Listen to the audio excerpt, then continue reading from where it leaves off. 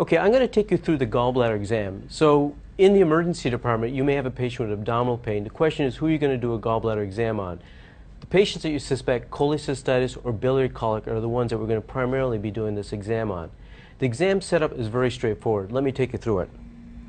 We have our M-turbo system here. It's already powered up and on. We have a selection of two different transducers.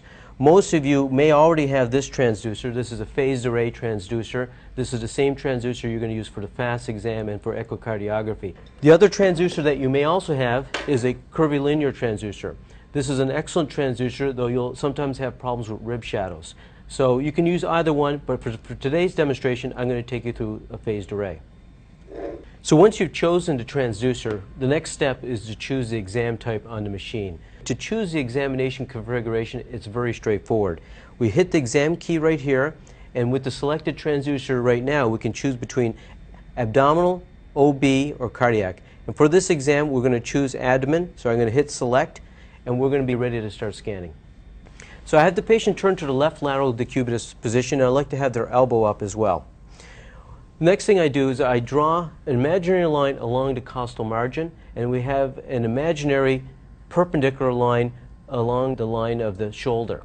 So then I'm going to put my transducer right about in this area, and I should have a very nice long axis of the gallbladder. So here's our transducer marker right here. Again, I'm at the costal margin pointing toward the shoulder, and I'll try to find the gallbladder. So when you're scanning the right upper quadrant, sometimes you'll have to have the patient take a deep breath. And what will happen is the liver will be pushed down and the gallbladder will come easier into view. So that's a little trick that you can use to see organs in the upper quadrant that you may not be able to identify easily. And what we see here on the screen is what we term the exclamation sign. The exclamation sign is the long part of the gallbladder here and a dot. And the dot is the portal vein. They're together, that is a very important landmark. I'll be scanning through the entire gallbladder in a long axis fashion, and then I'll turn the transducer just a little bit to the right, and I'll start scanning up to down in a short axis plane. Things that you can do to optimize that image. First thing you can do is change your depth. So in this gentleman, I may decrease the depth just slightly to sort of bring the gallbladder better into mid-center field of view. The other things that I can do is adjust the gain slightly. So I can try playing with my gain slightly higher, and you can see the image gets brighter, or slightly lower. You want to optimize these settings so you have good contrast of the fluid-filled structure, which is the gallbladder in the center, and you can also notice any artifacts. So once you've identified the gallbladder and you're happy that you can see the gallbladder in a nice long view, you have to carefully look for signs of a gallstone. Once you see the gallstone, you're going to then press gently into the right upper quadrant and see if they have signs of a sonographic Murphy.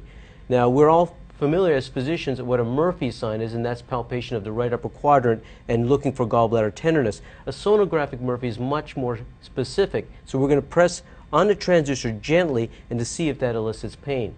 The next things you're going to look for are signs of inflammation of the gallbladder, such as fluid around the gallbladder, that's being pericholecystic fluid, and also gallbladder wall thickening. So we're going to look particularly at the anterior wall of the gallbladder and see if this is enlarged. And anything above 4 millimeters or so would be a sign of gallbladder inflammation.